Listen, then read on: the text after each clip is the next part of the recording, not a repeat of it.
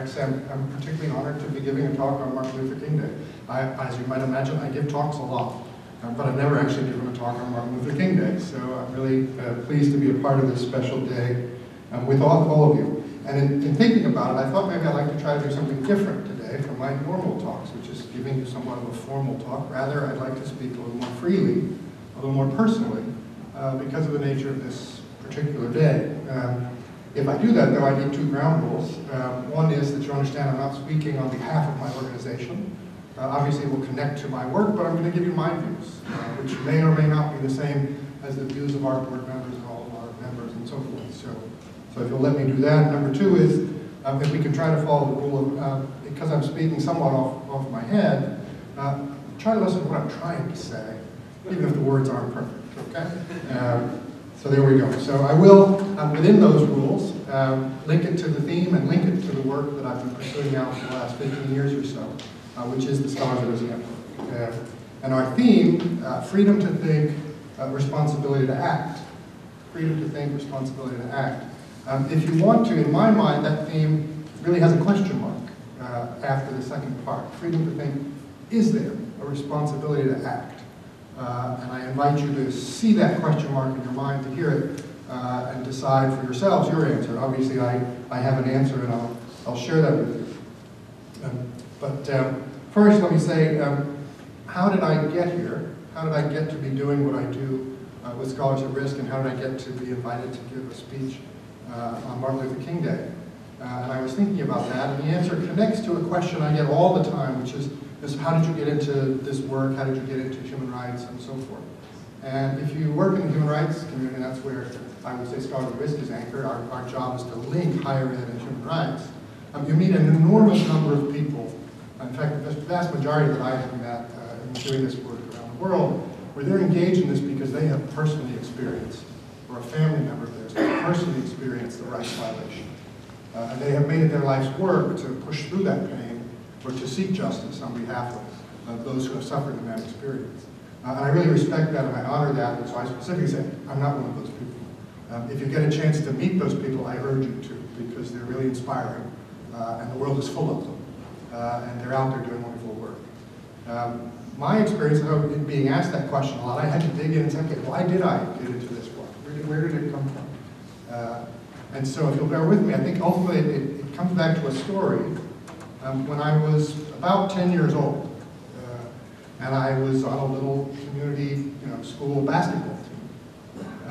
And we had a saint of a coach who took all kinds of abuse from us, and also drove us all over the place in his beat-up station wagon. And I lived far away from the school as well as one other teammate. So when he was driving us home from the games, all of the kids, 10 or 12 kids, squeezed into the station wagon. The noise, unbelievable.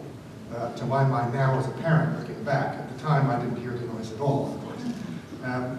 But normally I would get dropped off last. But on one particular trip, they dropped us off first because of where we were coming from. And the team was made up of some kids that I went to school with and some kids from the community. And if you'll forgive the word, but at the time what we said was kids from the projects. And because this is Martin Luther King Day, I think it's important to say there was a racial line there as well. So it was mostly the black kids lived in the projects, and the white kids lived in these other places. And I knew where they lived because we tended to drop them off first and then we go to my house. They had never seen where we lived. And we got to my neighbor's house and pulled into the driveway, and the noise went away. And one of the kids in the car said, wow, that's a big house. And I heard it, and I said to myself, my house is the same size. And I never thought it was a big house.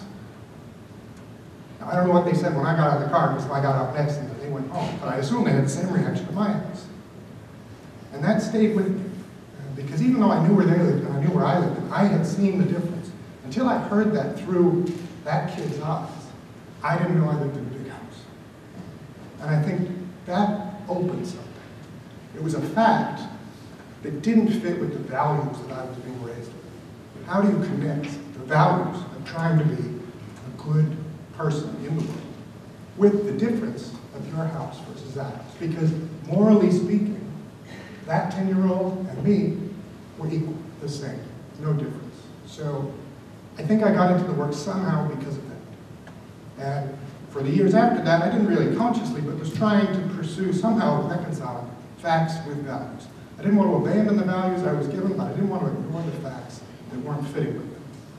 So when I got into college, I suppose naturally, somehow that got me gravitating towards Dr. King and Gandhi. And I wrote my thesis in undergrad on Dr. King and Gandhi. So it's again why I'm delighted to be speaking at an MLK event.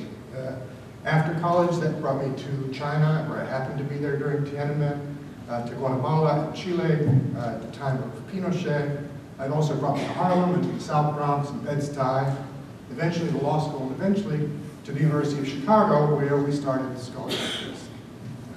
And the last time, Martin Luther King Day, at least, or another time, was on my first year out there. There was a Martin Luther King Day event at the University of Chicago. And for those that don't know, University of Chicago is on the south side of Chicago, obviously a real important place for the civil rights movement in this country, also very close to the headquarters of Jesse Jackson's organization. And Jesse Jackson was supposed to be the keynote speech in the giant cathedral at the University of Chicago on Martin Luther King Day. And I was really excited, everybody was really excited. It's a big symposium like you guys are all doing today. Unfortunately, Reverend Jackson had to cancel just before the event. So they brought in a second stringer, a young state senator and lecturer, Barack Obama. And I can tell you I'm making a huge mistake now as a speaker on Martin Luther King Day to tell you that he was a speaker on Martin Luther King Day, and I guarantee you it's a great speech. It was a really incredible, moving speech that reminded me again why I got into this work. Not in the same words, but basically reminded me that I live in a big house. And there's responsibilities that come with living in a big house if you seek to reconcile that with values of justice. And so, partially because of that event, and as we dug into the work, I began to realize through our work at Scholars at Risk that all of us here live in a big house. Because anyone who has access to higher education is in the big house. Because on the earth today, fewer than 50% of the people on the planet have a chance at higher education. That means billions of people don't have the opportunity that we have to be in this room, to engage with ideas, to have the luxury to exchange ideas and so forth. So all of us, in that sense, are in the big house. And I actually, because of the way my mind works, I went and did the math on all human beings who have ever lived. So not just alive now, but in the past, and it's less than 10%. All of humanity has the chance that all of us have by being in this space. So all of us live in the big house. And so then the question is, how do we reconcile that fact with values to bring justice into the world? And to some degree, I think on a personal level, my gravitating somehow into the work of Scholars at Risk is an attempt to reconcile that, the fact with the values and bring justice. And I think on a larger view, Scholars at Risk is about bringing the higher education together to its responsibility of bringing justice, because the higher education community is a big house. So I want to come back to that, but first I guess, let me explain what Scholars at Risk is. Oh, I'm sorry. This is not obviously relevant to what we're talking about, but I'll put it up for you.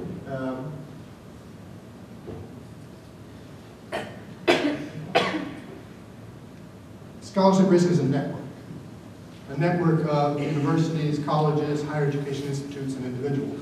And the slides that I'm going to turn on now, and then you'll see I won't refer to at all, are quotes from either cases of people that we've tried to help, or the people in our network who have helped. And so it's my way of showing you that when I stand here, I'm representing thousands of people around the world. That it's not just me. Okay? So these are not my quotes, they're not my words. These are the people in the network, either those who have needed help or those who have given help. So we're a network, and our mission is to, on the simplest level, protect scholars, promote academic freedom, defend the higher education space against violent and coercive attacks. So that's our basic mission. Understanding that at a deeper level, and in some ways a simpler level, our work is about protecting the space for thought. The space to be able to ask questions without fear. And so, how many people right now, I want to show of hands, are afraid that after this talk, we're going to get arrested? How many people have any belief that I might get arrested after this? None, right? Well, that's normal for us. That is a luxury in many, many places. So an example quickly, which is in Zimbabwe in 2011, at the time that the Arab Spring broke out, and we saw democratic movements trying to overthrow dictatorships in North Africa. Some professors in Zimbabwe organized a screening of videos of what was going on in Egypt and Tunisia. And they organized a discussion on campus, just like discussions that will go on today about a video and what do you think of this and so forth and so on. But in Zimbabwe, things are different. And so the police surrounded the building. The only reason they didn't come straight into the building was because there was a security guard who refused to unlock the door. And in my mind, I don't know, but in my mind it's an uneducated security guard who we would not often think of as actually part of our community, but clearly is, and was clearly a defender of the community at that moment. But ultimately they did come in. They arrested 45 people, including students and the lecturers and others. They kept them in jail, the students, for 16 days, and ultimately released 39 of them, held 6 of them, the professors and other leaders, for much longer, prosecuted them and so forth. So the fact that we have this space to think, to open, to ask questions, is something that doesn't exist everywhere, and that's why our network exists. How often does this happen? Shockingly often. The scope of attacks on higher education space is immense. That's one of the facts that I'm talking about. The question is, how do we reconcile that with our values, that knowledge is important, that higher education is important? So on the one hand, we have this fact the attacks are immense. Someone, our values tell us, should do something. How do we reconcile that? So option 1 is we say it's a shame, there's nothing I can do, and we leave it and hope others will deal with it. Option 2 is we do what we can. And this is the ethos behind Scholars at Risk, that the higher ed sector should do what it can. Now, we have a sort of saying in the offices, we know we can't do everything, but we do what we can. It doesn't mean you have to do everything, do what you can. And that's the way that our network, by bringing people together, has been able to achieve a lot.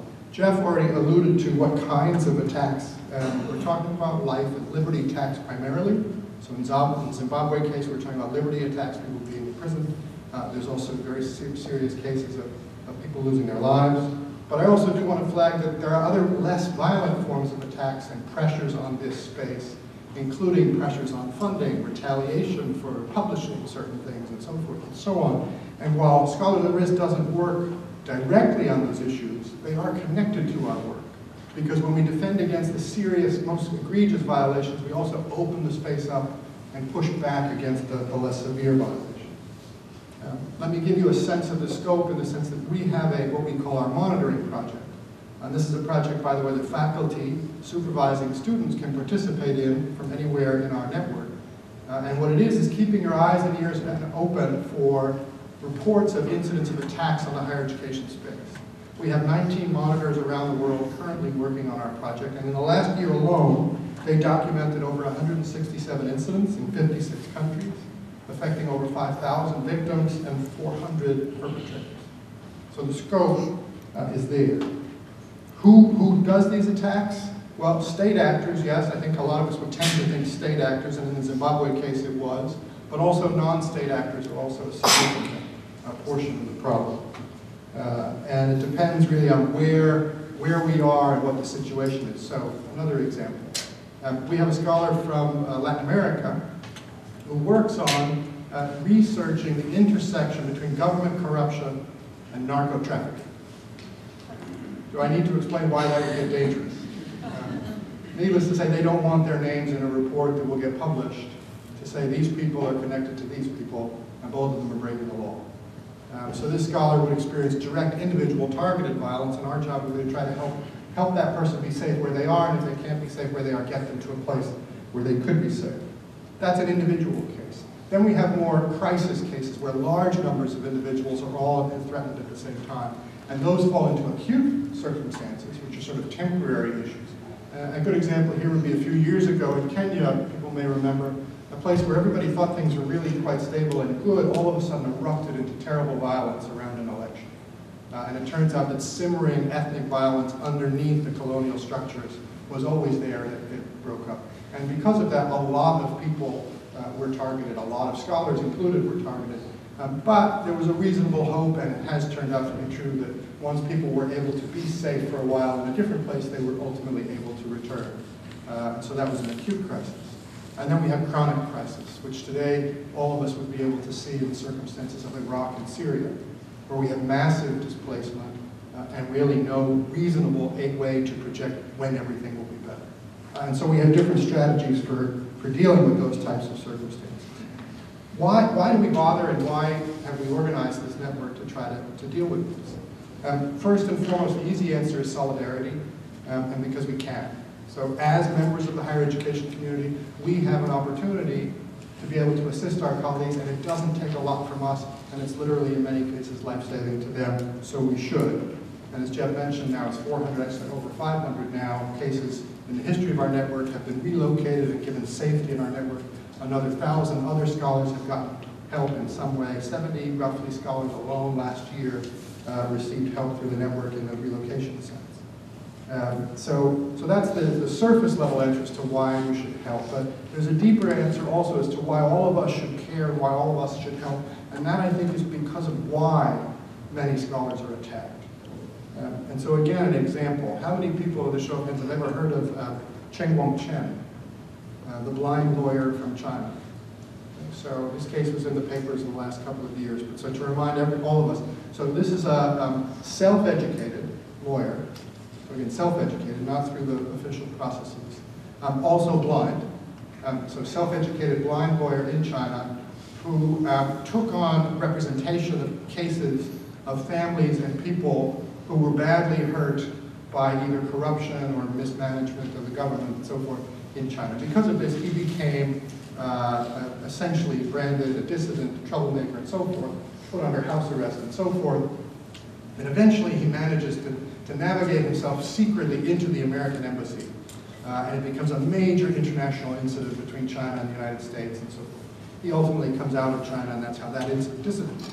The question is, why did China care so much? Why does a global power the size of China care that this one self-educated, blind individual enough to make an international incident out of it with the global superpower of the United States? And I think the answer is not clearly because Chen or the other famous dissident, Liu Xiaobo, the Nobel Peace Prize winner who's in prison in China right now, not because they hold any traditional power, right? They have no military. They have no large amounts of money or capital base with which to overthrow the government. Scholars operate in the realm of ideas. They operate in narratives. They operate in essential values like justice and truth, just like Dr. King.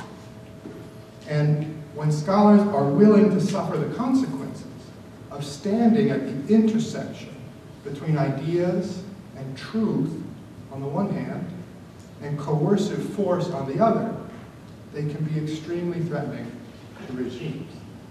So if you get what I'm saying, scholars like Chen, like Liu Xiaobo, they stand at the intersection between coercion being the way that decisions are made, between threats, between imprisonment or violence, and the truth of ideas and research and evidence being the way outcomes are decided.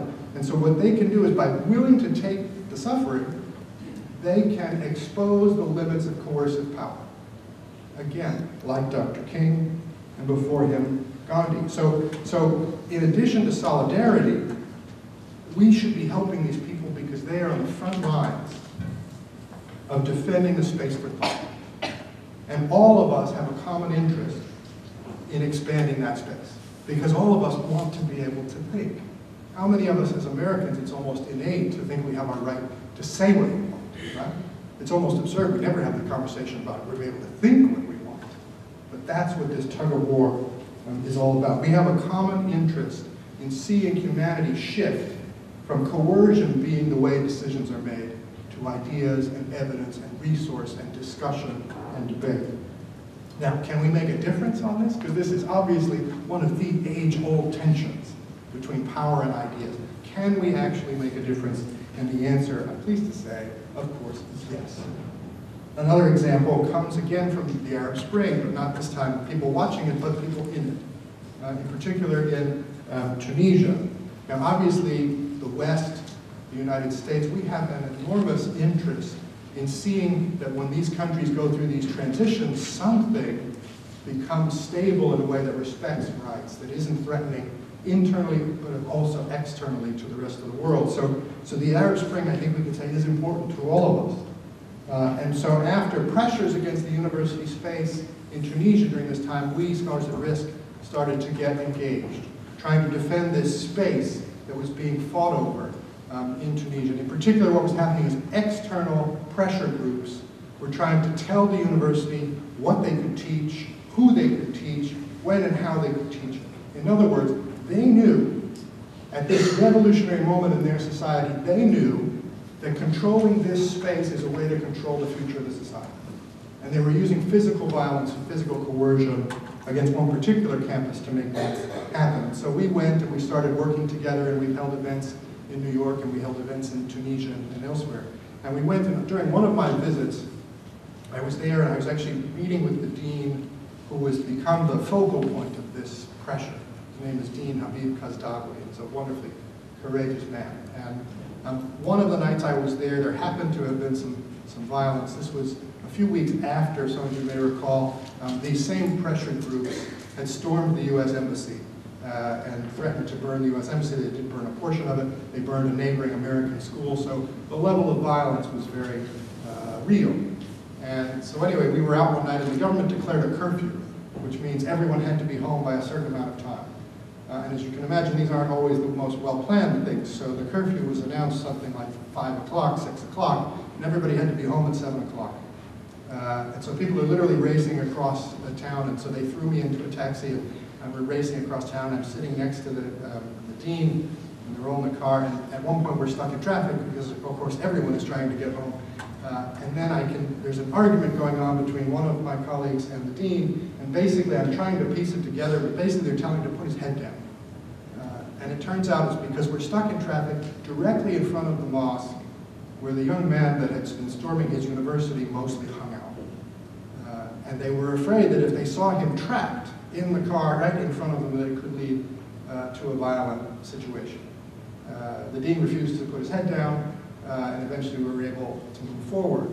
I didn't appreciate really how dangerous that was for him, and I suppose indirectly for the rest of us, but for him, until I found out later that that actually was the mosque where the attack on the embassy was organized.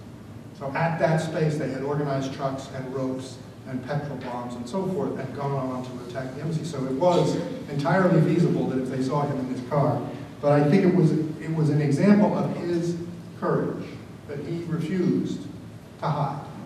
And he then has led his university in that way and has refused to back down. And so we tried to intervene to assist him. And ultimately, in the sort of Alice in Wonderland way these things work, sometimes he became the subject of being prosecuted. And so we intervened with the government when he was being prosecuted and made sure there was massive international attention on this trial. And ultimately, that made the government change their position. Originally, they were saying it was his fault. I met literally with the Minister of Education who told me it's his fault. And after international intervention, the government's position switched over and said, well, he's actually doing a good job. So that's an example of where we were able to help. And then we organized an international conference, and we brought lots of people to Tunisia to talk about the university and the nation, and why the Tunisian people should be paying attention to this fight over this space, because it's so important to the future of their society. And ultimately, we were pushing for legal protection for the values of the university. And as a sign that I think it's helpful, I think our work was helpful to local advocates. And I want to say our work was not the decider. It was the local people, always the decider, but we can help reinforce that work. And in this case, we were able to, and last week, you may, if any are following it, Tunisia is in the process of adopting a new constitution, and last week they approved, by an almost unanimous vote, an article that explicitly protects academic freedom and university autonomy and research in Tunisia's constitution, making it only one of 20 or 21 countries in the world that have explicit protection in their constitution. So these are small, but I think also important steps to say how outside interventions can help. What does this mean for all of us? What does our working in Tunisia have to do with us in Augustana College? I think the answer to that comes from what do we see as the role of the higher education space in society. And that was the theme of our conference, the university and the nation. What does the nation owe to the university, to the higher education space? And our answer is they owe security, meaning protection. They owe respect for autonomy. They owe respect for academic freedom. But then the question flips. What does the university, what does the higher education space, what do all of us as educators or as students or as alumni or as members of a community around a higher education space, what do we owe to society? And I think that ultimately boils down to the same question that I started out with, which is, what are the responsibilities of living in a big house in a society where we know justice is not perfect? What are our responsibilities? And I think the answer for the university should be the same answer, I think, for us as individuals, which is, number one, as higher education space, we need to seek truth. That is why we're here. We need to seek knowledge the best we're able to get. I don't pretend for our philosophy friends that there may be an absolute, but we need to seek the best that we can get. We have to exercise the freedom to think that we have, because as I said in the Zimbabwe example, so many don't have it. We have to exercise it as best we can. Take advantage of this wonderful opportunity that we have. And then, I think we have to go through the difficult challenge of reconciling the truth that we discover, the facts that are inconsistent with the values that we say we want to live by, in a world where we know there is imperfect justice. Universities are microcosms of the societies in which they exist. This is a wonderful thing. At a minimum, then, that means they are called to be rights-respecting entities. What do I mean by that? Well, I mean, what do we think of when we think of Augustana College? What do we think of when we talk about a higher education community?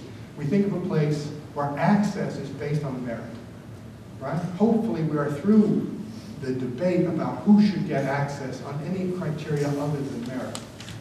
And we work very hard to make sure that our communities are broad and inclusive, because we know that more truth, a closer truth, comes from having a broader group in the process of discussing and debating that truth. And then once people are in this space, we make sure they have adequate housing.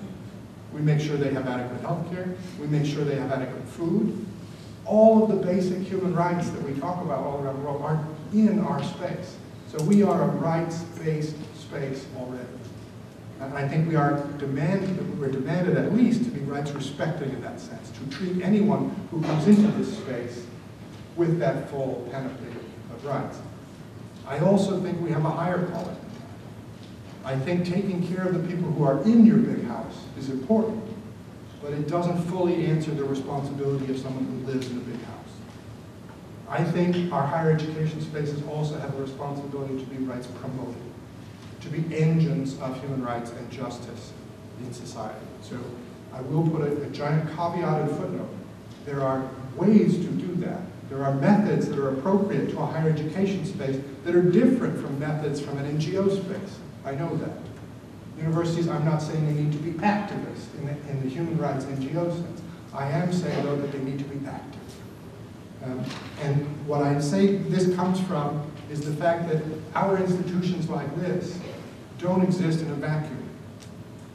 One of the cases that we had approach us, one of the scholars, he approached us, he didn't want to leave his country, he approached us for money, for a fence. He worked in Uganda at a university in northern Uganda, and the problem was that the warlords kept coming down from the north down and raiding the campus, and literally just looting whatever they could get. And he couldn't build a stable infrastructure because they kept cutting the fence open. And he wanted to build a really, really good wall to protect this space. We don't have to worry about that because the conditions around our space are good for what we're trying to do. I think as higher education communities, we have a responsibility to defend the conditions from which we grow. The background conditions of human rights that we have the luxury of taking advantage of here, but all of our colleagues in higher education around the world don't have. So I think universities have an obligation to be rights promoting in how they carry themselves in the world and to recognize responsibilities to colleagues in other parts of the world. What does this mean? This means when we enter into partnerships across boundaries, we need to bring our values with us. I'm by no means saying we shouldn't have those partnerships. We should. Our program is entirely pro-engagement. The choice is not engage or not engage. The choice is, do we engage with our values as a central part of the partnership, or are we not talking about the values on difficult questions because it's too complicated to seal the partnership while we bring those issues up? So tactics matter, the process of how we do this matters, but at the end of the day also values matter. And scholars matter, and higher education matters, and I think we need to do what we can as communities to promote these. By supporting higher ed communities and individuals in China, and in Tunisia, and in Mexico, and beyond, I think we all benefit. By joining our network, by showing solidarity with other institutions around the world, and especially by hosting scholars, either for events or for 6-month or 1-year visits, I think higher education communities send a message that benefits them.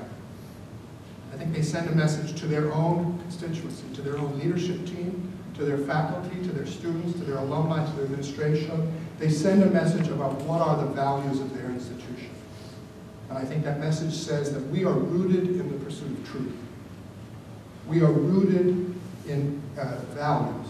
We will go out of our way to help defend the space for thought and questioning, and we will go out of our way to help those who are threatened for doing that and for using that space. And I think when we send this message, we put our values into action. I think we meet the responsibility that comes with living in a big house and helping to bring more justice into an imperfect world. And so I can't think of a better way to work with people, to spend our time on. And I'm really honored to be able to work with all of the people that I do work with, and some of them were there. I thank all of you for inviting me to be here with you. It's been an honor, and I really look forward to the rest of the day and to sharing and to learning and to celebrating this special day together. Thank you. It seems to me that your work might overlap a little bit or intersect with the State Department. I mean, what tools do you use or how do you work with or around other organizations that are dealing with political instability in countries where the U.S. clearly has interests? Yeah, I think you're correct in the sense that there are interlocking interests or overlapping interests and so forth in many, many places. I would emphasize that we are a non-public, non-profit entity. So we're not a government entity. We don't follow government policy. And our real mission is to say that the sector, cross-border, the international higher ed sector, has a joint responsibility because knowledge is international. Knowledge is one, we would say.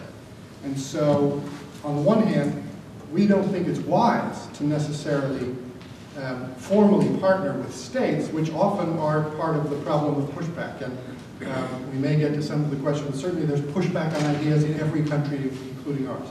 That being said, states and other entities are filled with people. And the vast majority of people, in my experience, who go into the State Department or other foreign service work also share values that are very common to the values that we have, and often want to see the people that we're trying to help.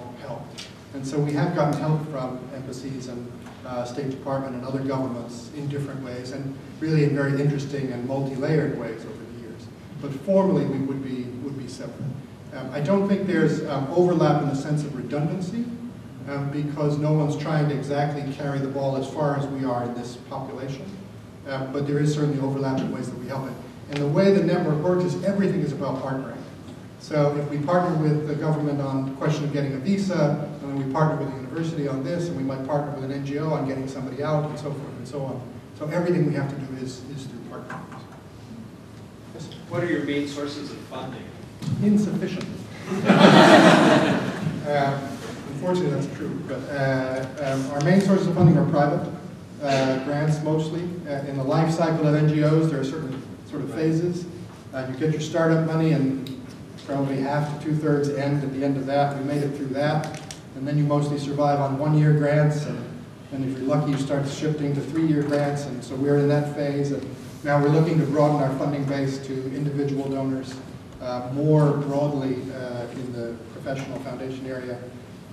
Universities are asked to make a subscription, but it's pretty modest, so it's largely symbolic, but a very important piece of our budget.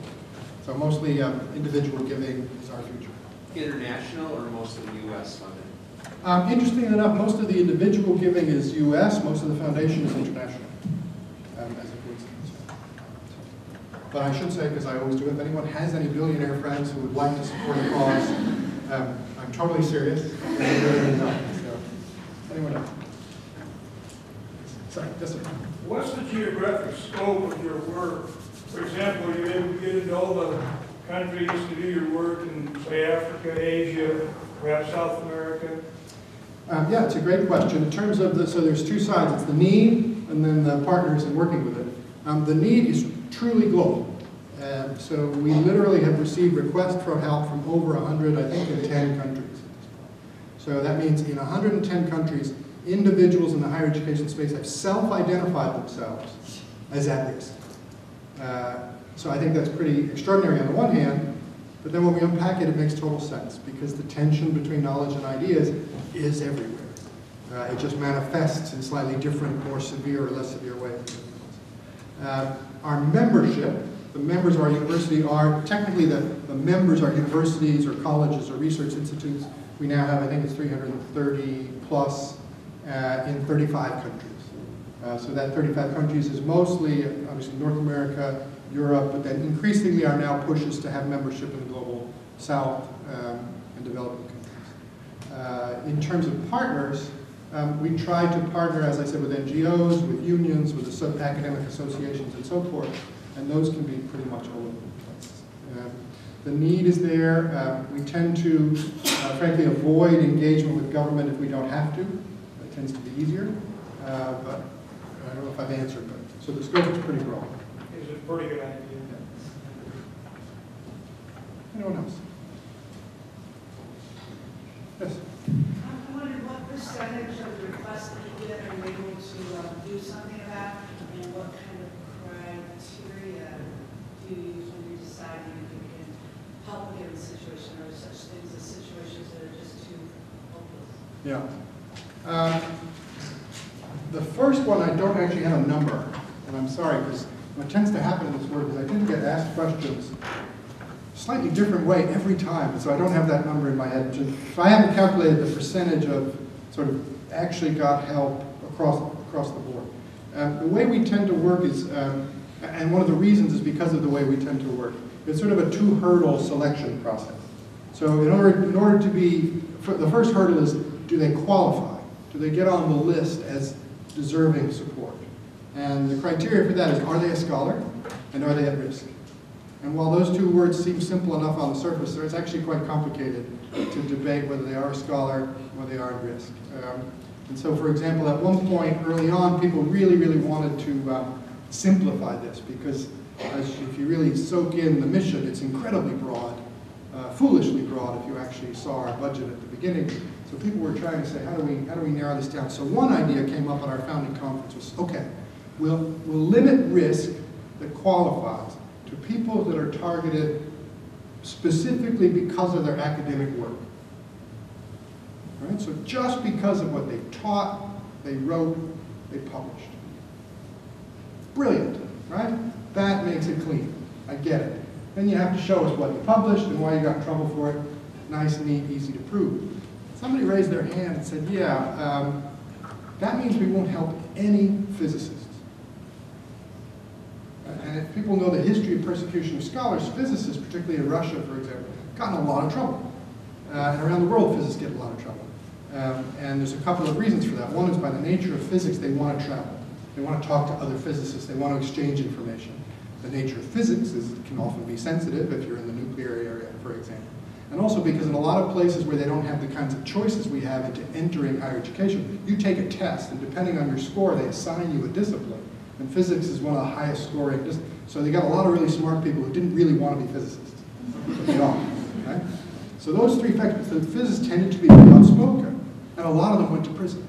And so that made us, okay, we can't narrow it that way, because obviously we can't leave out a major segment that we know needs help. So it was hard to unpack that. Basically, the risk side comes down to violent or coercive force, and it can't be created by the scholar.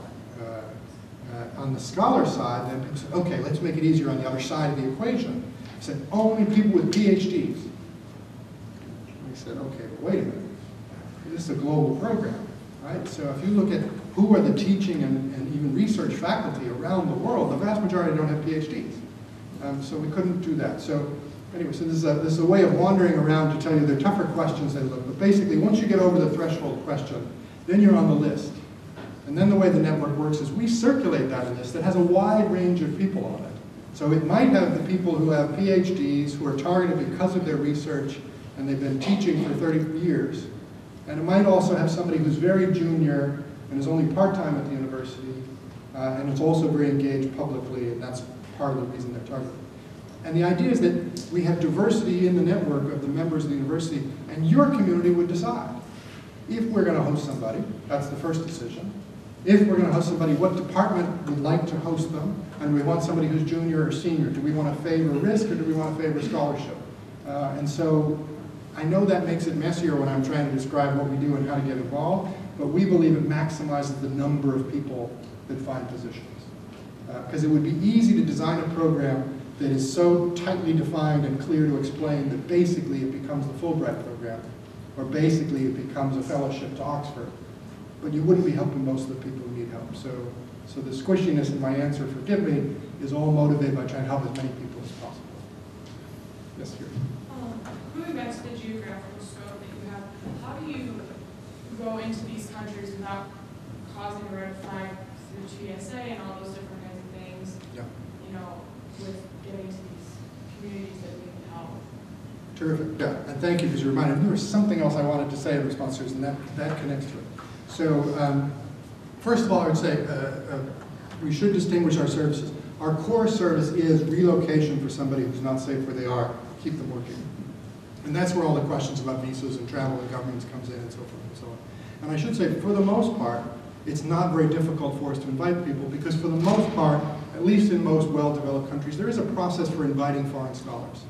Right? That's the whole point. We like people to come in and out. And so for the most part, the vast majority of cases of normal international visitors, it's just a question of why they were invited. And so you don't have any problems with visas and those types of things. For our other activities, which is more in-country, trying to change conditions in the country, there, again, we're not really working with government issues there. We're working trying to support local advocates, right? So I do travel a fair amount. We're not necessarily going to all the places we're working in. Our job is not to convert anybody to a new set of values. Behind our work is that these are the values of the higher education space. And one of our strategic advantages as an organization is the higher education space exists just about everywhere. And it's only the most suicidal states that have eliminated it. Right? We could count on less than a hand's worth of fingers. Burma shut down all their universities for a while. North Korea has occasionally really shut them down. A couple of African countries have shut down their one university for a while. But for the most part, the tension is not to eliminate this.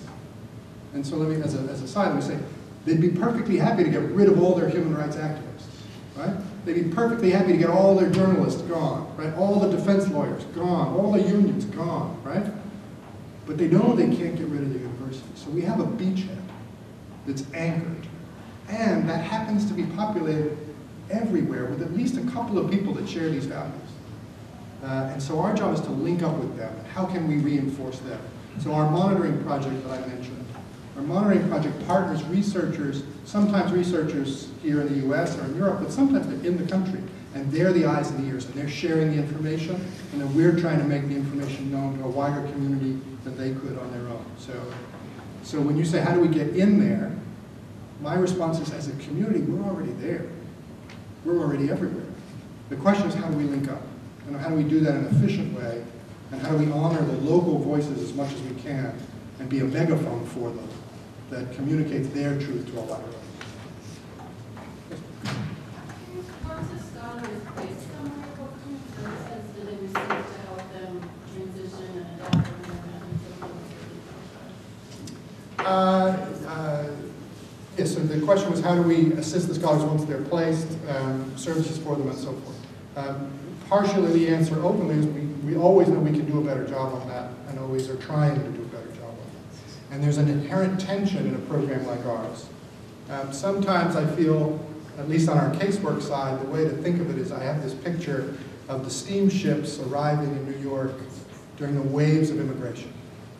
And we're the ones standing next to the gangway, trying to make sure they step over the gap and don't fall in the river because they've made it so close, and get them to the shore, right? Your question is what happens. The question is how far do we walk them onto the shore?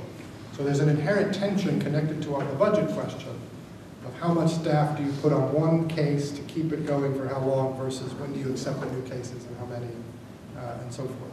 What we try to do, we try to think, again, I guess, I don't know why, but I'm in nautical examples. We think of the program as a lifeboat to get them out of the most dangerous situations so they're not drowning. And then give them a little bit of time to come up with new opportunities. And there we have to calibrate it by who it is, how old they are, how good their English is, how traumatized they are.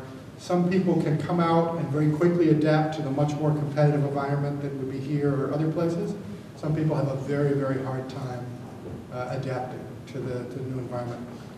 One guy in the middle, but as an example, lessons we've learned over the years, we had a scholar from Spain, actually, who came through our program. So people would say, okay, Spain wasn't on our list of where people are being threatened. Why Spain? Anyone want to guess? Basque separatists blew up his car, trying to kill him. The Spanish government wanted him to leave because they wanted him to stay alive and actually paid for a portion of his visit in the United States so he would stay alive. And so we were working with this, and we were trying to teach him then, okay, when your fellowship's ending, he still wasn't feeling safe going home. How does he move on? How does he come to the next phase? And he wasn't particularly emotionally traumatized, but he wasn't used to being an American academic, and one of the things was get references. Well, in Spain, all the faculty, or at least at the time, were state employees. So to ask your boss for a letter that tells somebody else to give you a job is corruption, right? But here it's normal. That's what we call it a reference. But in his mind, it was a form of corruption. Of course, you don't do that. So learning those kinds of things. Over the first 10 years of the network, we learned a lot by error and trial, I guess. We now have some handbooks. So we have a handbook for the scholars that hopefully helps them through some of these. We have handbooks for the host campuses to hopefully help them through it. And then the whole idea behind having a network is to say that we are here throughout the process. And so very frequently we'll have a scholar who finishes a fellowship at one place and we try to find them a position at the next place. So we're sharing the burden. So no one institution is committing to hosting somebody forever. But if they do their part, as I said, if we each do what we can, and then as a network, we try to piece those together. It makes it very labor intensive, as you could imagine. Some scholars, based on their circumstances, we've helped with 4 or 5 positions. Some scholars are fine after just a short 6-month visit because their risk was low or because they could move on. Is that answer? And sorry, and I should say also just as a thank you to, we do get a lot of pro bono help, and we've had pro bono counselors help, and pro bono lawyers help people if they had immigration issues, and so forth and so on. And our job as a coordinator is linking up those services as well. Yes. So I think that everybody in this room would agree that protecting academic and intellectual freedom to speak is very important. However, I think that there might be moments in time where there is a necessary intellectual silence in order for the establishment of a stable and safe political order. In your work, have you ever encountered a situation where that has been the case? For example, like a transition in power from one party to the next. Has there ever been a time where there's been the necessity for the universal buy-in into an idea and a lack of dissidence in order to establish a safe regime for the future of that country and those people? I think the challenge in that example, and I understand what you're saying, it's an argument that's out there, is who decides? Who decides what circumstance qualifies, right? Who decides what is the circumstance in which, for this case, we know dissent is a good thing in most cases, but not this case. We know that scholars are good to have around most of the time, but they shouldn't talk about this. I think that's the real challenge for us. There are laws in some countries that forbid talking about certain topics in certain ways. Right? I mean, genocide, the Holocaust, and so forth. Again, personal view, not the organizational view. and reflecting, I guess, my American legal training, I think it's most important that if you're going to have laws like that, at least acknowledge that these are exceptions to the value. The value is open discourse. Now, if there is a unique personal history in a particular place that for a period of time makes open discourse just too painful or too dangerous, and as an American I have a hard time accepting that, I admit that, but I respect context and I respect that I don't know how it feels in other places, then at least label it as an exception. Don't claim that the rule doesn't cover that and you're bending the rule for it. You know? So, but I personally would be very suspect, because in order to accept that line of argument, I have to accept an authority that gets to decide when. And by definition, every time humanity has done that, I can't think of a time that it's worked out particularly well for the largest number of people. From a student perspective, and being able to break out of, if you will, in our case, the Augie bubble, of taking that responsibility, doing something with it. And from a student perspective, for some of the things that you're talking about, is there a role for students? Absolutely. I mean, students, again, I'm in the human rights community, I guess, or on the edge of human rights. Students are the engine of a lot of the human rights community. So whatever your issue is, and however you define human rights, because it's an incredibly elastic term. And on the bubble concept, I think fundamentally my story about realizing I lived in a big house was the first pop of a bubble. Right? And that's the nice thing about bubbles, they pop. All you have to do is poke a little bit, right? Or have somebody poke it for you. I think, that's what the higher education chapter in our lives is. And I think it's one of the reasons repressive authorities are so nervous about higher education. Because they know fundamentally, what are we doing? We've created a pipeline where we're taking young people, mostly, around the world, not exclusively, and we're channeling them through. We're giving them a chance to ask questions about authority and history and so forth. And ideally, we're teaching them skills to question knowledge that's presented to them without question. Right? So we're giving them the thoughts to be analytic, to ask for evidence of truth, and then go out into the world. And here now I'm getting back to the answer to your question. The biggest part is take those skills and share them with the people around you. Right? Share them with your family members. How you've asked questions. Why is that their opinion? What source are you using for that? And of course, we could have a whole separate class on sources these days, right? Wikipedia is not a source.